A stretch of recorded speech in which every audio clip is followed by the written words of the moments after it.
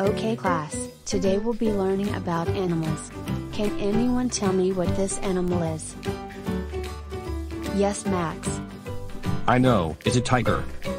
That's right, Max, it is tiger. Alright, can anyone tell me what is name of this animal? Yes, Jasmine. It's a giraffe. That's right, Jasmine. Zack, bro, are you okay? Yeah sis, I'm just sick. I forgot that I went outside with wet hair yesterday while we're playing baseball. My nose is so runny.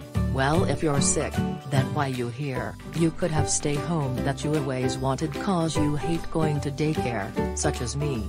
Cause I'm going to do something bad. I'm going to blow my nose on Mrs Suzuki's skirt, for getting us suspended and grounded. Oh, that's a awesome plan, I would to see.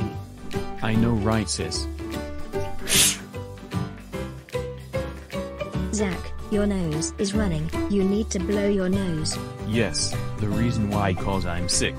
Oh, I see, you look little pale, I might have to take you to Mrs. Duncan's, but first let me give you a tissue. I already have one.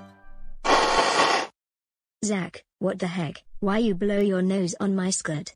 Is because feel like it, cause you got me and my sister suspended and grounded yesterday. I just teaching you a lesson not to mess with me and my sister Heather. You tell her bro. Zack, that's not very nice to blow your nose on my skirt, that was very disgusting and I might get sick from it. That's it, I'm taking you to Miss Polly's office, but first I have to take you to Mrs. Duncan's room first to take your temperature. And Heather, stop laughing, it's not funny, if you don't, then you'll have no recess. Yes ma'am. Zack, are you serious? You got suspended again for blowing your nose on your teacher's skirt. That's disgusting. Not only that, you went outside with while your hair wet yesterday. Don't you know you can get sick from it? I'm sorry mom, but I forgot to dry my hair before I play baseball outside with Heather, and Mrs. Suzuki didn't bring me a tissue, so I have to blow my nose on her skirt.